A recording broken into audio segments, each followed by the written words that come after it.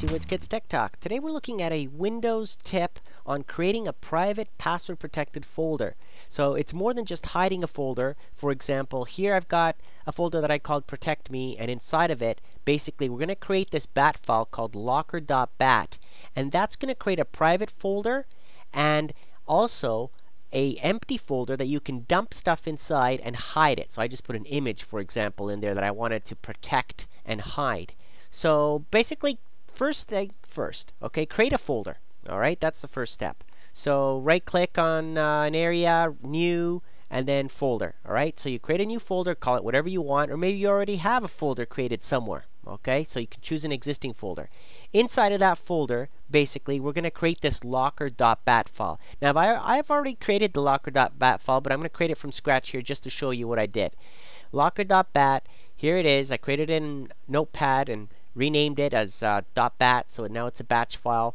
It's empty, there's nothing in it. We need to right click on it, click on edit, and then we need to put in all this information. So I'll just cut and paste it in there. I'll put it on my website so that way you guys can just download it. It's already made. You just need to modify a few things inside of all this code here. Okay, like the password, for example, that you want to password protect the folder. That's basically all you really need to do.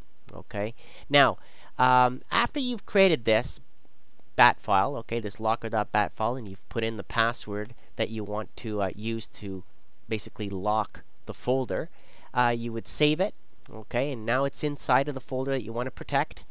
And when you double click on it, it creates this subfolder, and that subfolder is what it's going to privatize basically in password protect. Dump all your stuff inside of that folder that you want to hide and password protect, okay? Then double click on the locker.bat file, and it's going to ask you a question. It's going to say, are you sure you want to lock that folder, basically, and hide the contents? And you say yes. So as soon as you press Y and enter, the folder disappears. It creates this control panel file, okay? And everything inside of it is hidden, out of view. And the only way to unlock that and bring that folder back is by double clicking again on the locker.bat file. And then it will ask you to put in the password. Okay, and it will unhide it and bring it back.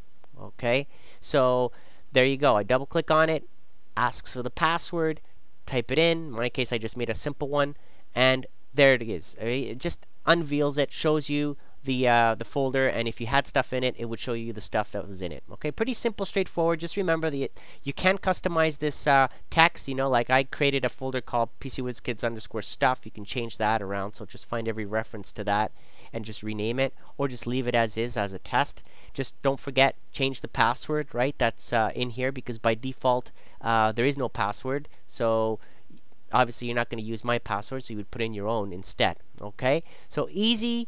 Not bad at all. Go to my website. I have it already explained, and I already created the locker.bat for you. So I hope you enjoyed this video, and thank you for watching.